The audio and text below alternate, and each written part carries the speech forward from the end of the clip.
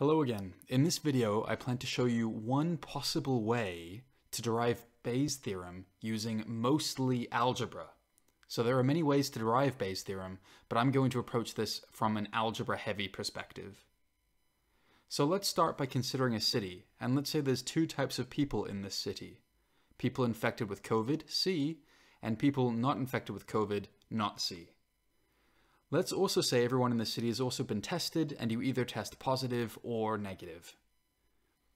Now let's say there are some number of people, capital A, which both have COVID and have been tested positive. Let's also say there's some number of people, B, who don't have COVID, but have unfortunately been given false positives because the testing isn't 100% accurate.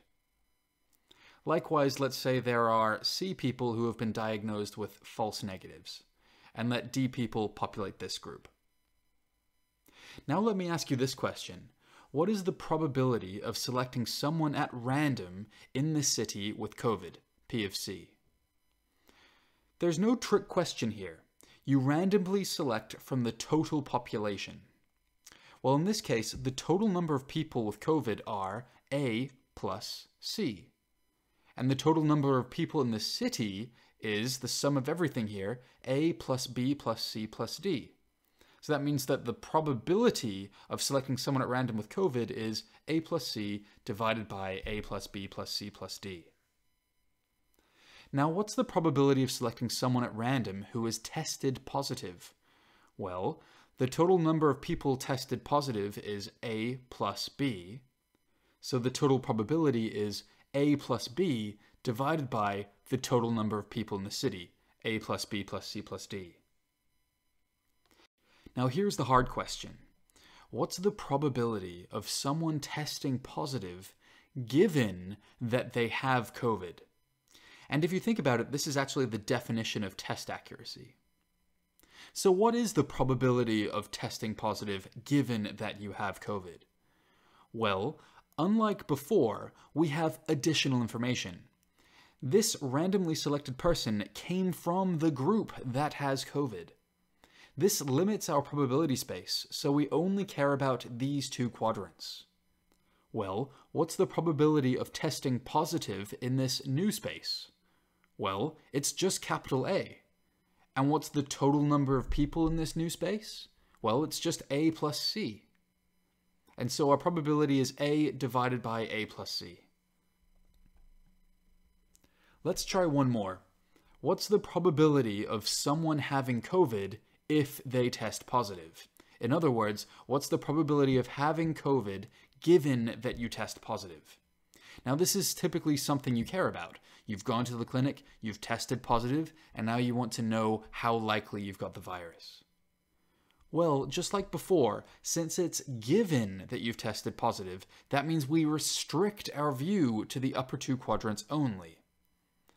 The amount of people who have COVID in this new space is A, and the total number of people who've tested positive is A plus B. By the way, take a moment to appreciate how small this fraction can be. If there are lots of people who are given false positives, B, then this fraction will become smaller and smaller. And that's usually a pretty counterintuitive thing.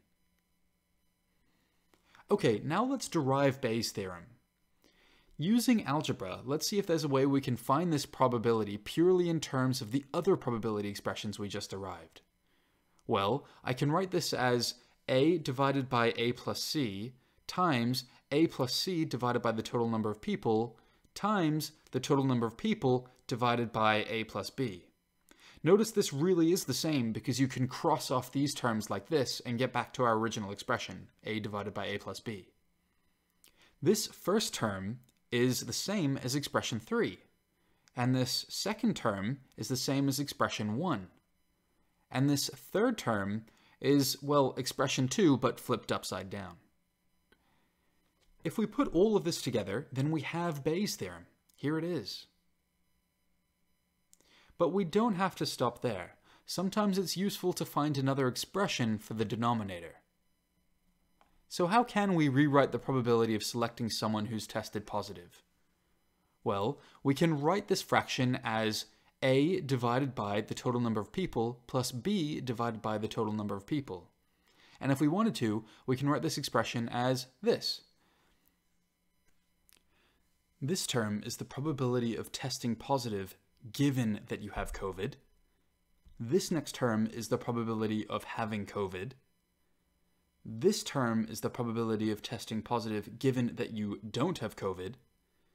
And lastly, this term is just the probability of someone not having COVID. Putting this all together, we have two equivalent expressions for Bayes' theorem. I hope you enjoyed this video. Just a small reminder, I'm not a medical professional. Please don't use this video to justify getting tested or not getting tested. All right, thanks a lot.